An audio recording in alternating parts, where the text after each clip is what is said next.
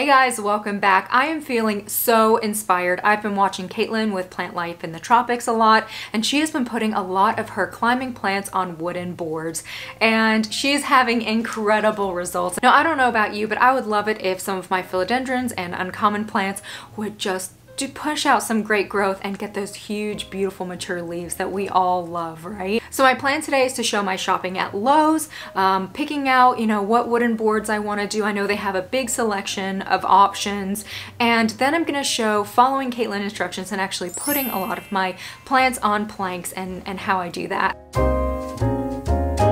A lot of people love to use moss poles, but I have trouble with moss poles. I'm an underwaterer. It's my biggest Achilles heel as a plant mom is underwatering, and with moss poles, they're fantastic if you can stay on top of watering them, but they just require a lot of upkeep in that way. When I saw Caitlin's video about putting them on planks, I thought, oh, it solves all my problems. I don't have to water. I don't have to worry about pests. They're very inexpensive and I can get huge ones. I did reach out to her and she said I could do a video about it. So I'm super excited because so many of my plants are just dying to grow. And I've been hesitant to do the moss pole thing, so I was gonna chop them all, but I would love for them to grow and get those mature leaves. So now I have the perfect solution and I am so excited. If you are new to my channel, welcome. My name is Ashley, and as you can see, I'm obsessed with all things houseplants. I am a crazy plant person, so if that brings a smile to your face and you're a crazy plant person as well, make sure to subscribe. That's the way for my episodes to show up in your newsfeed, and I'm also on Instagram and love my plant community, so maybe give me a follow on there as well. Okay, I'm excited to show you my shopping at Lowe's and all of the great stuff I found, and then putting some of these gorgeous plants on planks. I cannot wait. Here's my cart of random things I've picked up. First up, this is all shiplap. I think this is too, it's not wide enough, but this is a good size, wide. And also I love this because it's very thin, and I'm not gonna be putting them in my planters. I'm gonna be putting it just on the outside of the planters, so I wanna be able to pick it up and carry it around. So I'm considering it, and it's honestly a lot less expensive than some of the other wood I've looked at. This is $10 and this is, $11. Let's see what else. These are really cool. I love the way this looks, but look how crazy expensive it is. That's what I'm seeing. It's lumber is expensive right now, and it's $53 for just one of these, and I want to get quite a few planks. Here we have some other ones, and these are by wood type. Here we have oak and poplar and pine, and these are great, except they're a little bit thick, so they're heavy. So I'm back and forth on that, and then I saw some other wood over here that I'm thinking about. That's cool. I'm also gonna pick up some of these today. They're just smaller pieces for the rest of my plants because I have to say I'm about done with moss poles. They're just, I have to water them all the time, and if I get a single pest on my plant, they're just all up in those moss poles. So I'm just gonna try to convert all of them to big planks, baby planks, any kind of planks I can find. And the fact that I can, moss poles can be kind of expensive, and I could get one of these, stick it in my plants, good deal. Some more shiplap. This is actually kind of pretty. I like the grain. I don't know, it says pattern stock. Here's some more planks. And a lot of these are less expensive. You can get some here. I don't know, they're about the same price, I guess. Probably about $11 for a larger size one. The thing I personally am not crazy about with these is that they're really thick and they're really heavy. So it's harder for me to pick them up and move them around, since mine are gonna be pretty tall. But they do have these little short ones here. $4 and $1.99 for the little ones. Some primed ones here. Okay, so Lowe's had so many great choices. I was actually really surprised at all the different options they had. They had all different shapes and sizes, all different colors. I have a lot of plants that I want to be putting on planks, so today is kind of phase one. So the first kind that I got is actually shiplap. It's very thin, as you can see, and it's the perfect size. You know, as a plant crawls up, they can actually, there's some room for the aerial roots to spread out as opposed to something very skinny. You know, you want something that has enough space. According to Caitlin, you want something with enough space for the aerial roots to grow and for the plant to really thrive. Now, they had a lot of different colors, which I thought was very cool. And these actually came as 8 foot tall. That was the only option, I think, for this one, so I had to actually use a hacksaw and cut off a foot off the top of them because they're very, very tall. But they're perfect because I really wanted to get those huge mature leaves, and you have to have enough, you know, runway for them to get that. So this was the first option, and these are for my like larger plants that I'm gonna be putting on these where they already have a good start. Like for instance, this chia pens, like look at this thing. He's already, you know, growing quite a bit. He's already a few feet tall. And look at this mayoi.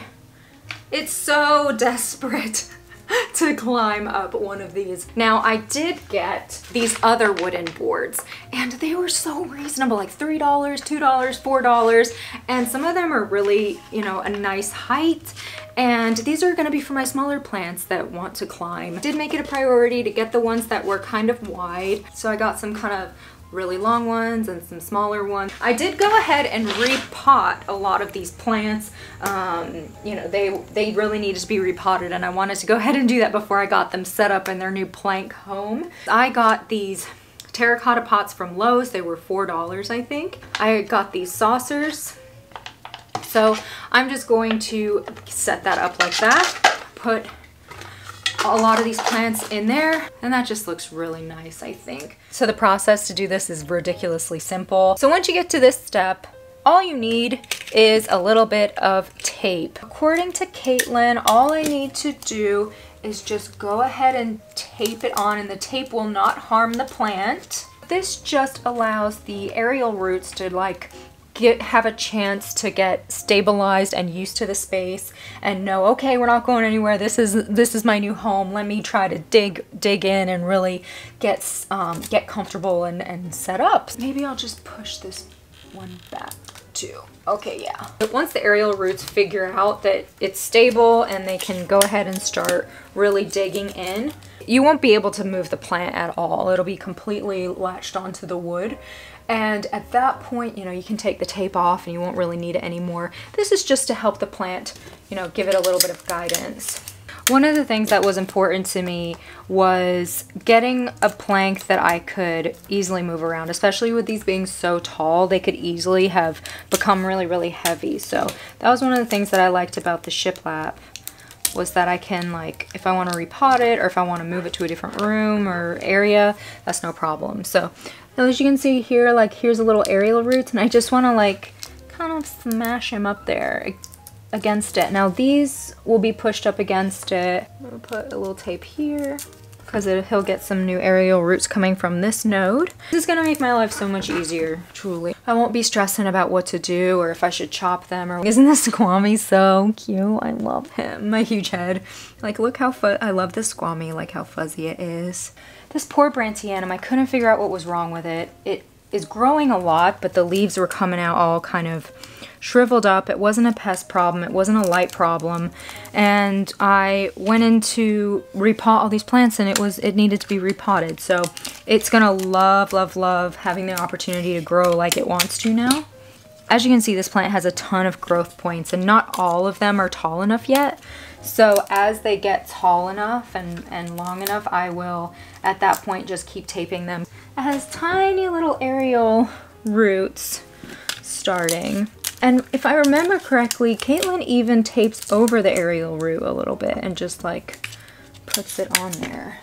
Because these are little tiny baby ones, and I want to make sure that they get on there. This potatum is more than halfway up the plank already. So he's going to be thrilled about this new setup. All right, next up is this beautiful mayoi. This leaf, as you can see, it's its oldest leaf and it is dying. but it has tons of new growth, as you can see, and it hasn't put out many, you know, good leaves. It's because it's just pumping out a lot of this type of growth to try to find somewhere to latch onto, and then once it does latch on, then it'll put out some new, you know, some good leaves. So I have all of these lined up here, and my ring light knocked over the first one, and it did a whole domino effect and put a huge hole in the wall. I'm so upset. The aerial roots on this, look at it. It's flipping nuts. I think that's good on that one. Next up, I'm setting my plants up with these, which is going to be a little bit of a different process. And I'm also setting up a grow light that's going to be pointing on these guys that I'll show you as well. Ignore this melanochrysum. These are all super old leaves and they've always looked a little bit meh.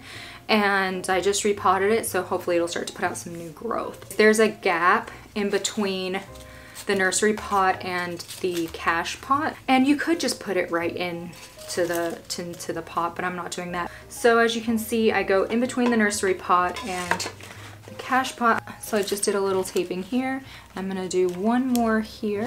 I've done mostly philodendrons, but this is also a really good idea for Hoya as well.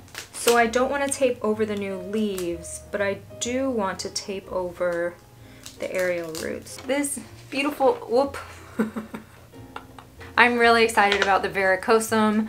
I'm so ready for this guy to start pumping out some awesome, awesome leaves. All right, aerial roots. I did the same thing here, where I just put it between, and this one is pretty tall, maybe like 4 foot. My last one for today is this Florida Ghost, and this is pretty typical of philodendrons. There's been like some repetition of this today, where when it's looking for something to latch onto, it'll put out this long vine, and then it'll put out some aerial roots, and it won't make any leaves. My Mayoi was doing that. My Pedatum was kind of doing that. Once this plant figures out that it is on a plank, it's gonna be so happy, right? Poor thing. Now, Caitlin actually washed her planks before she went ahead and put her plants on them, so maybe you want to do that step. Almost to the tippy top already. Look how cute it is. Dee-dee. Last up, grow lights. This wall over here does not get very much light. It does get this window, but this window shoots afternoon light over in this direction a little bit, but this won't get much light. So I've set up this Bright Labs grow light. I'll probably link it in the description. And it's super easy to use, and I like that. I'm just gonna move them around. It clips on, as you can see there, and I'm just gonna move it around so that it points to all of the different plants. All right, I turned on the grow lights, and hopefully it'll just, you know, a little bit of supplemental light for these guys. Like, as you can see, that it's getting some light there and not over here. So I'm gonna see how they do, and if they need more light, I'm going to set something up over here. Okay guys, so it's looking like this is gonna be my plank wall for now, but I'll be doing updates on Instagram, I'm sure, on my story as new growth happens. And yeah, this was pretty high level. Now, if you want more detail, I definitely recommend checking out Caitlin's episode on this. She has a few of them. Her channel overall is just awesome. Like, I love all of her videos, and her care videos especially have helped me so much. I'm including all of her information below for you guys. As always, leave a comment, let me know what you thought. Let me know if you have any additional tips. Are you enjoying the care videos? I'm trying to mix it up and do some kind of different types of content. I recently did a day in the life video, so definitely leave a comment and let me know what you think. And if you haven't already, make sure you subscribe. That way my episodes will at least show up in your news feed, because I have all sorts of cool new content coming out. All right guys, I hope you have a fantastic rest of the day. You will definitely be seeing me soon. Bye.